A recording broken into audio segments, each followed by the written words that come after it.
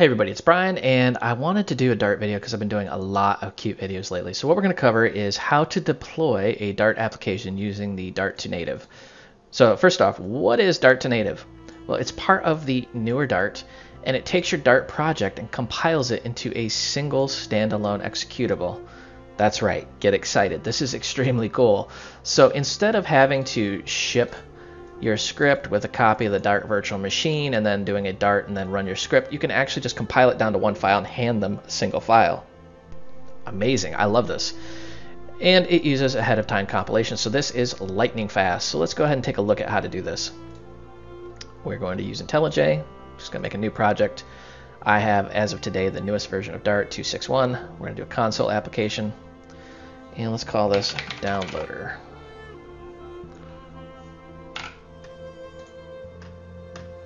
And we have our simple little boilerplate that comes as default, which is just going to print out 42 if we run this. It says, sure enough, hello 42. So not a super complex application by any shape of the imagination, but it's got a little bit of complexity, right? So we've got our main, and then we've got this lib folder with downloader in it, and that just has our calculate function, and then we're importing that as a package. So let's take this and look at how we would run something. So here's the folder it's in, and we're going to just open in terminal. The traditional way of doing this is you would use the Dart VM.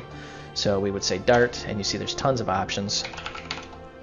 Clear that out. I'm going to say Dart, and let's say bin main Dart, and then ta-da, it's calling that. So unfortunately, doing it this way, the old way, you of course have to include the Dart virtual machine, which means your non-technical users are gonna have to go out here and download and install Dart, or you're gonna have to make some sort of installer and do it for them. We don't want to do any of that. So let's explore this Dart to Native. Jump back out here, and we're going to say Dart to Native, and here we want to give it a few little options, but let's explore this real quick. So you can see how we have it defines, enable inserts, help. A lot of this is vastly unhelpful for us. Really what we want to do is take this, give it a file with some options. The biggest one we need to pay attention to is -O for output. This is the file we're going to actually create. So like on a Windows box, it would be something.exe. Anything else, it's just some sort of executable binary. And packages. So if you try to do this and you get a big fat could not find packages, you need to actually give it the folder to it. First time I ran this, it complained that it could not find the actual, this little guy, this downloader.dart, couldn't find that, and I had to give it the full path to it. And that was on a different machine, and I think Dart was hosed up. I just reinstalled Dart and it magically started working. So back into here, let's clear this out, and we're going to say Dart to Native, going to give it our file, and then we want an output file, and we're going to say hello. And I'm going to actually move this down so you can see it be created up here. And it's just going to take a second. And ta-da, it generated the hello. Now if you're on a Windows box, this will be an exe. Everything else, it'll just be an executable. And if we just say, you can see it is about 8 megs in size. So it's kind of big. What's going on in there? Well, really it's taking your script, your little main Dart, going through, finding all the dependencies and packages and everything it needs, and compiling it down into this intermediate style language. And I'm skipping a lot of steps here and simplifying this, and then putting a Dart front end or a Dart loader and just running it. Now that's not entirely accurate. This actually does compile it down into ones and zeros, and then you have just a binary boot.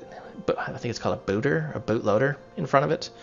I probably said that horribly incorrect, but you get the point. So we're just going to run our hello app, and you see hello world 42. So let's go ahead and time this bad boy. You can see it's pretty snappy. I mean, it's pretty fast just to run this bad boy. Now I realize this is a trivial example, so let's just blow this away and do something a little bit more complex here. And it's been a while since I've written any Dart code, so bear with me here. We're going to import the HTTP package, and we want to import this as, of course, HTTP. And then let's go ahead and import our Dart async. We want to do a little bit of asynchronous programming here. Main. I probably could just copy and paste a lot of this, but we can just type it out super quick. So we're going to say list And we want a list of strings. These are our arguments. And let's make this whole thing async.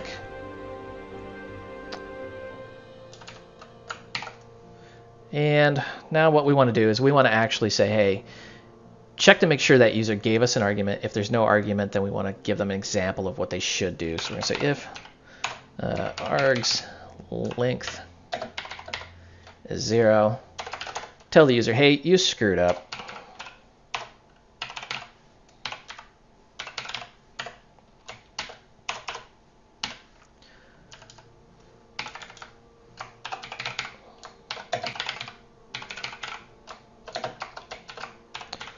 And whenever I do something like this, I like to give my users an example because, let's just face it, sometimes end users are not technical at all.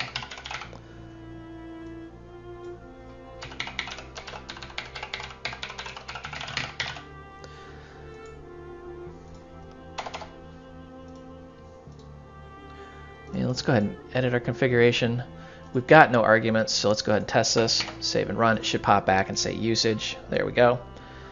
Now, if we've got the actual argument in there, then we want to do something else. We're going to say URL, and we want the element at the 0 position because we're going to get the first element. And we're going to say response, and we're going to await the HTTP GET and just let that churn away and download for us. And then we want to print out the length here. So we're going to say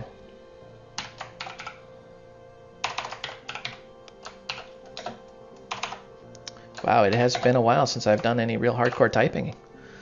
All right, let's do this. And let's say response, and we want to get the content length. And we could, if we wanted to, do the body as well. Get the actual code. I'm going to comment that out for now just to show you, hey, this works. So we're going to take this, we're going to edit our configuration, we're going to give it an argument starting. And there's the length, 5060. And just to show you that this is working, we're going to uncomment that, rerun it, and it'll show you the actual HTML that it just downloaded. Ta-da! And let's recomment that because it's kind of ugly. Save run just to test. Ta-da, it works. Well, let's jump back out here. We have no downloader, so what we're going to do now is we're going to just make an entirely new executable called downloader. And it's going to take just a second. And let's go ahead and test that. Yep, we forgot our little argument. See? End users, man, I'm telling you.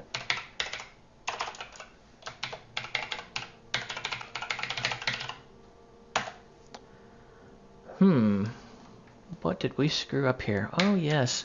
See, I'm telling you, end users. HTTP, whack, we can figure this out. We're smart. Ah, yes, there we go. And ta-da, it's now magically working. So this is a pretty solid demonstration of what's going on here. End users make mistakes, we can still run. Let's actually time this thing. I mean, it's not really a fair test because, well, we are doing some network stuff, but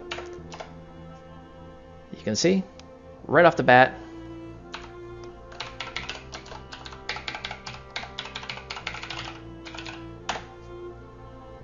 and it's working as expected.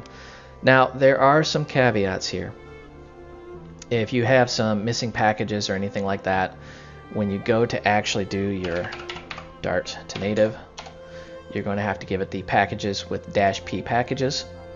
And if you try to do any sort of executable packing, you may have a bad time. Now, what do I mean by that? So let's go back here. And here's our downloader in all its glory. In case you're curious, this is only 8 megs. Now, I say only, but there's a lot of functionality baked in there. So we could actually compress this into a zip, tar, gz, whatever we want. And this little guy will run just fine. And we could ship this zip to the users. And we go properties, it's only 2.8. So what an executable packer does is it would do something similar to this where it compresses it down, but it makes this executable. And let's go ahead and look at that super quick. All right, let's open up our command line. I'm going to use UPX. If you've never heard of UPX, it is the ultimate packer for executables, and this thing's pretty awesome. I've used this for years. So what we need to do now is UPX, we're going to give it a -9 because we want the best compression possible, and then we need to give it our file name, in this case, downloader. Run that. This is going to take just a second. It's going to grind away. And it's going to do a lot of super awesome compression. And you can see, boom, 30% right off the bat. This is only 2.5 megs. And you can see here is our 2.5 meg downloader. And it's pretty comparable to our zip file. Now, I have absolutely zero faith this is going to work. Your results may vary. But if I just try to run that packed executable, nope, did not work. We got a whole lot of crap. So it says usage Dart. You notice how they're also doing that. Usage Dart, meaning this is that internal Dart VM trying to figure out what we're trying to do because the address, the starting position of our code that we baked in there has now changed because we've changed the binary. So that will not work. But let's just get rid of this little guy. And let's extract him. So we're going to extract him here. Here's our downloader. You can see it's the original 8 and it will work just fine. So when in doubt, use Dart to native and then compress it as a zip if it's just too big for you. I know this day and age 8 megs really is not that big at all, but don't go delving into executable packers. You're going to have all sorts of craziness happen, and you just want to avoid that. So when in doubt, stay safe. I hope you found this educational and entertaining. I do cover a lot of Dart programming out on Udemy. Feel free to just jump in and dive into those courses. I actually give those courses away for free quite a bit. I'm a real big fan of Dart. But just wanted to drop a note, get back to the community, and thank you for watching.